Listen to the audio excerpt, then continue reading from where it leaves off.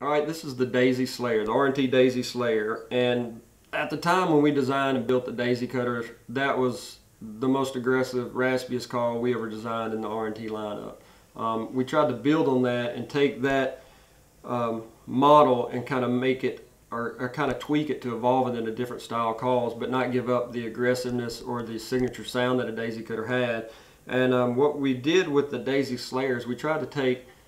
a timber call that had built-in back pressure, the 1/4 inch hole, the softer sound, and kind of blend it with the Daisy cutter so that you still had an aggressive call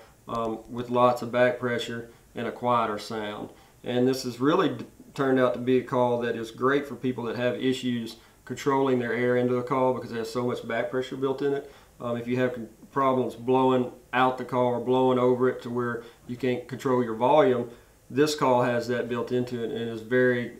good for that occasion. So if you need a call that you're not going to break ducts with, but you're going to kind of hunt,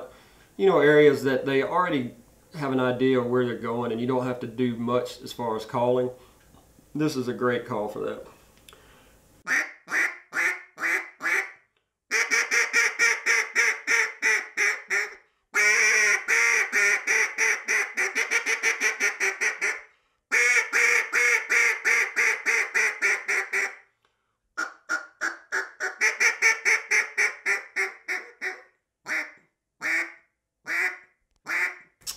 So that's the DC Daisy Slayer,